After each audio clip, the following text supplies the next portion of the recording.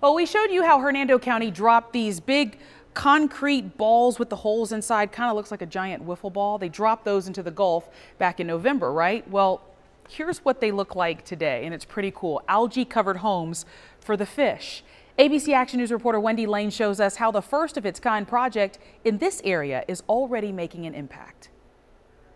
Man-made reef balls were dropped off the coast of Hernando County 6 months ago, and teams are checking out what they look like today.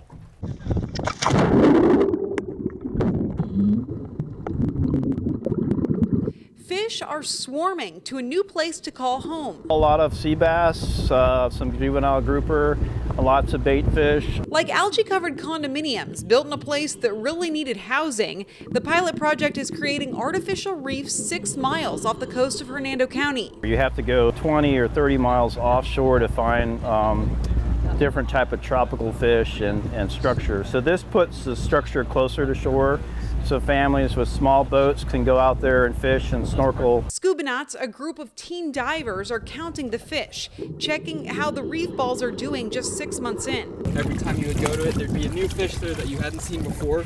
But for diver Cole Colassa, this project didn't start 6 months ago. It started a year ago when he heard about his father working on the artificial reef and wanted to help. On an idea to paddle down the coast and draw some attention to my, my hometown. That idea? Kayaking 800 miles from the Panhandle to the Keys to raise money and awareness for the project. Now he's seeing the reef's progress for the first time. So seeing them down there, actually, bringing in fish and bringing in crabs and all sorts of other things, it's very exciting. The hope that the pilot program is successful and the county can use BP oil spill money to create more reefs for marine habitat.